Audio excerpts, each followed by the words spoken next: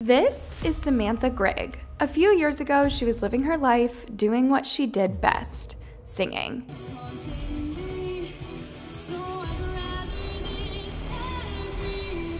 Her future was bright, and she even had an audition coming up. Now she's being accused of murder after a fellow musician was found to death in the middle of the road. So how did she get from here to here? I would like to extend my deepest remorse to the family of the victim. He was a fellow musician. It really breaks my heart, and I wish I could take it back every day.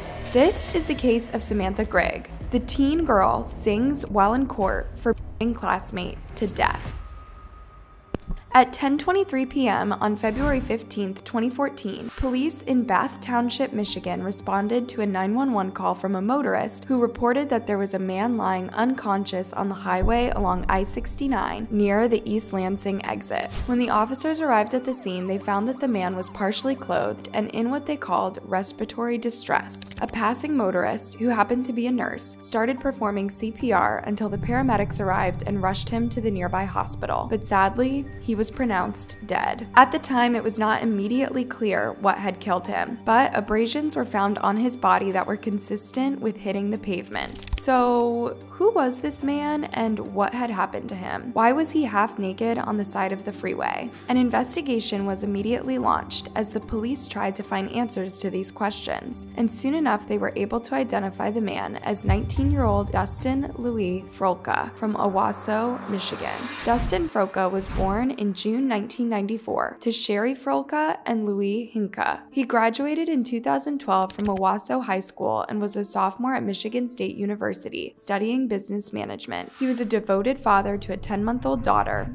and according to his sister, he was determined to make a good life for her. Dustin was also a talented rapper who went by the name of D-Fro and had high hopes of making it in the music industry. His sister said he had goals of making it in the music industry, whether it was the business side of things or the talent side. He was working and going to school and trying to make a better life for himself and for his daughter. Dustin had even been signed to a lasting record label, but according to his friends and family members, he started spiraling downwards in the months leading up to his death. He started using and selling narcotics and was even arrested in January 2014 by the MSU police for cocaine possession. This resulted in him being kicked out of his campus dorm, forcing him to move in with friends off campus. A few hours before his death, he had tweeted this about using narcotics. DMT stands for dimethyltryptamine and acts as a hallucinogenic drug when taken. When police later searched his apartment in Saline, they found illegal narcotics inside. His phone records also led the police to arrest 3 teenagers, 18-year-old Tyrell Brenendez, 16-year-old Brendan Heim, and 18-year-old Samantha Grigg. All 3 had connections to Saline High School. Samantha was a senior in the school and set to graduate, while Brendan was enrolled in the school but hadn't attended since finishing his sophomore year. Tyrell had also graduated from the school. But how did these 3 know Dustin, and how were they involved in his death?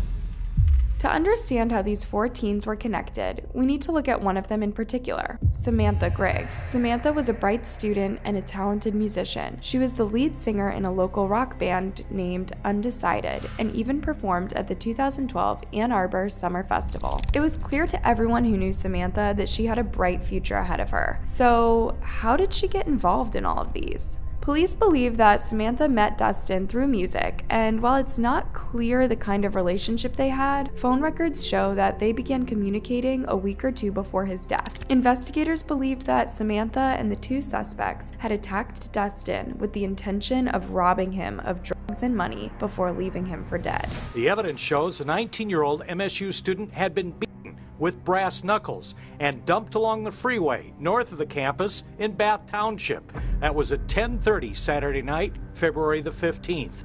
Police sources say the connection to Saline was made through the victim's cell phone. According to the arrest reports, the 3 teens were arrested around midnight on February 22nd at 2 different apartment complexes. Tyrell was found in his apartment, while Braden and Samantha were found inside the car that police believe was used to commit the crime. The report said that Brandon had a small folded knife in his pocket, and there was a strong marijuana marijuana scent coming from him. A bag of suspected marijuana was later found in his pocket. Samantha was arrested alongside Brandon and put in a cell until she could be interviewed. When investigators searched her car, they wrote what they found was drugs and equipment. Later, Samantha led investigators to the fields and the woods nearby Lodi Township to look for possible evidence. The lead detective on the case wrote this in his report. Ms. Grigg pointed out a location that she believed the evidence was burned on Weber Road, about half a mile to the west of Dell Road. Despite a search, we did not locate what we were looking for. Still, the police had enough evidence to charge all 3 suspects with felony murder, armed robbery, and conspiracy to commit armed robbery. Each of these charges carries a maximum sentence of life in prison. 3 teenagers from Saline could spend the rest of their lives in prison if found guilty of an MSU student's death. 18-year-old Tyrell Bredernitz, 18-year-old Samantha Grigg, and 16-year-old Brendan Heim were arraigned on murder charges in the death of Dustin Frolka this afternoon. To avoid going to trial, Samantha took a plea deal, agreeing to plead guilty to much lesser charges of manslaughter and unarmed robbery. If she had been convicted of the original offense, the murder, there would have been a life without the possibility of parole. In exchange, she also had to testify against her co-conspirators, Tyrell and Brandon. She would be obligated as part of the plea agreement to offer truthful testimony against them. Samantha then went on to reveal chilling details of what happened to Dustin on the night of February 15th. That night, she said she received a call from Brendan asking her to give him and Tyrell a ride to East Lansing, where they planned to beat up and rob Dustin. On the night of the 15th, I was contacted by Brendan Heim and Tyrell Brendanitz to be given a ride to East Lansing in order to rob and or beat Mr. Dustin Frolka. Apparently, she didn't question the plan and just went along with it, dropping the boys off at Dustin's East Lansing apartment and then going down the street to wait for them. After a while, she received a text message from Brendan telling her to come pick them up. The 2 teens didn't find any money in Dustin's apartment, so Brendan asked Samantha if it was okay if Dustin came into the car with them. Samantha said that all 3 boys, Brendan, Tyrell, and Dustin, got into the Ford Explorer Sport Track, and then she drove them to various ATMs so Dustin could get money. But as they were heading back to Dustin's apartment, Brendan started attacking Dustin in the back seat. In the course of taking him home, Brendan began to push him in the back seat of the car, and Dustin opened the door and was out of the car. Brendan was wearing brass knuckles, and Dustin could no longer take the assault, so he opened the door and jumped out of the Explorer, which was going between 45 and 60 miles per hour. Samantha said that she stopped the car and allowed Brendan and Tyrell to get out of the vehicle. They went back to Dustin, hit him some more, and then stole his money, around $800, and his clothes. Tyrell and Brendan went outside of the car, took his clothing and his money, and came back to the car. The 3 teens then sped off and left Dustin to die in the middle of the road. Samantha's lawyer told the court that the plan to rob Dustin was hatched on February 14th at a party that Samantha did not attend. He said that she was offered $100 for gas money to drive the 2 boys to Saline for the robbery. He argued that his client went along with the plan because of peer pressure. The lawyer went on to describe Samantha as a talented musician who had no previous criminal record, though she was facing possession charges after being found with marijuana and prescription pills when she was arrested. During her sentencing hearing, Samantha apologized to Dustin's family for her role in the murder, saying that she didn't mean to hurt him. I would like to extend my deepest remorse to the family of the victim. He was a fellow musician. It really breaks my heart, and I wish I could take it back every day. But Dustin's family didn't buy this. They believed that she was as much to blame as the 2 monsters who killed Dustin. You took a son, you took a brother, you took my nephew. Most, but not least, you took a father from his daughter. Dustin's half-sister said that Dustin's skull was fractured multiple times because of the beating. She said that Samantha lacked morals and conscience because her brother thought that he would take his chances by jumping out of the car rather than being beaten from the brass knuckles. But Samantha stopped the car for Brendan and Tyrell to go out and continue the beating. You helped to murder him, strip his clothes, his money, his dignity, but not his faith. Dustin's stepmother asked the judge to give Samantha the maximum possible sentence, listing out all of the moments that she felt Samantha stole from Dustin. He's going to miss his daughter Melody's first steps, her first words, her birthdays, her graduations, her joys, her heartaches.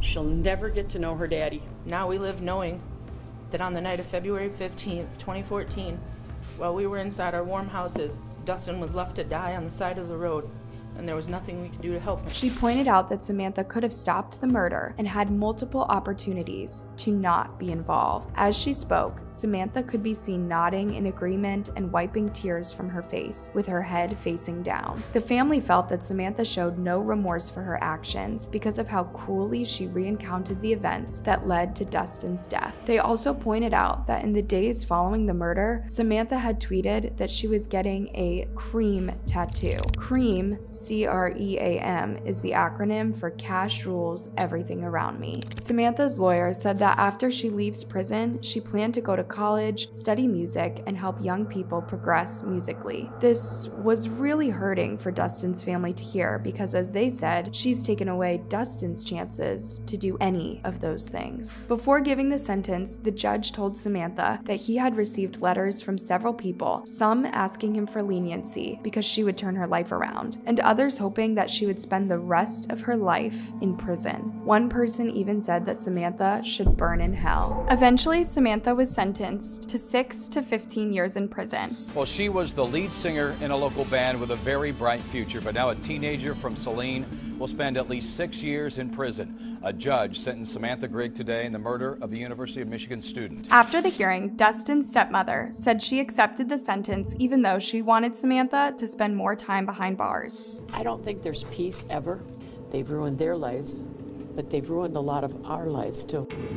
Samantha's co-conspirator, Tyrell, was a familiar face to local authorities. In fact, officers had gone to his apartment at least 8 times in the past 14 months. There were also occasions where the police could have arrested him and put him in jail before February 15th. On one occasion, on December 3rd, 2013, a judge had sentenced him to 93 days in jail for breaking into a vehicle to steal property worth less than $200, but the jail sentence was suspended. A little more than a month later, on January 13th, he appeared before the same judge again, this time because of a previous assault and battery charge. Because of repeatedly violating probation, the judge sentenced him to 5 days in prison, but then decided to hold off on imposing the sentence until the next review hearing on February 24th. The judge would later say that he gave Tyrell all these chances because he hoped that he would change his ways. Each time Tyrell would appear before him, the judge would try to talk some sense into him, and Tyrell would promise to change his behavior and better his life. But now, the disappointed judge said when he would say things, he was lying, as it turns out. Still, the judge never imagined that Tyrell would be capable of committing something as horrible as murder. On February 12th, 3 days before Dustin was killed,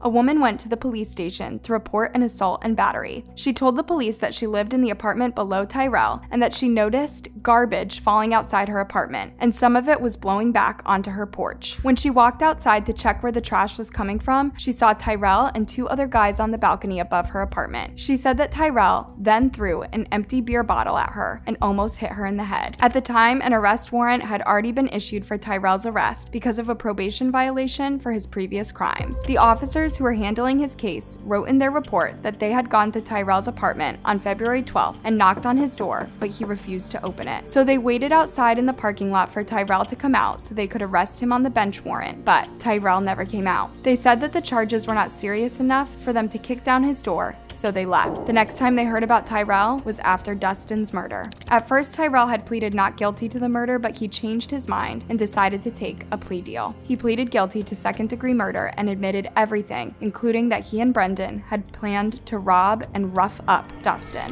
He said that he was in the front passenger seat when Brendan began beating Dustin with brass knuckles. When Dustin jumped out of the moving car, he said that Brendan got out of the SUV and took off some of his clothes, looking for money. They also took his shoes and drove away without calling for help. Dustin's family members described Tyrell and Brandon's actions as evil. Tyrell was sentenced to 25 to 38 years in prison.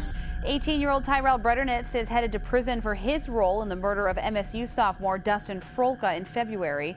Bretternitz pled guilty today to second-degree murder as part of a plea deal that could have him testifying against Brendan Heim. At this point, Brandon was the only one remaining, and the prosecution had determined that despite being the youngest of the three, he was the mastermind of the crime. Both Samantha and Tyrell had agreed to testify against him, but before his trial began, he also accepted a plea deal and pleaded guilty to first-degree murder. He told the judge everything that happened, including how he, Tyrell, and another man came up with the plot to rob Dustin while hanging out at an apartment on February 14th. The plan was to take Dustin to various locations to obtain money. They then went to an ATM and Taco Bell, where a man reportedly gave Dustin money. Brendan also admitted that he started beating him in the backseat of the car. He went on to apologize to Dustin's family, saying that he didn't really think about the possible consequences of his actions. Brendan's lawyer said that substance abuse and being part of a drug culture offered some type of explanation for what happened. He said that Brandon's mom and stepdad had tried getting him mental health counseling before the incident happened, but it was of no use. As part of a plea agreement, Brandon was sentenced to 32.5 to 60 years in prison. What do you guys think about this case? Should Samantha have received a longer sentence for her role in Dustin's death? Let me know your thoughts in a comment section, and be sure to give this video a thumbs up and subscribe for more.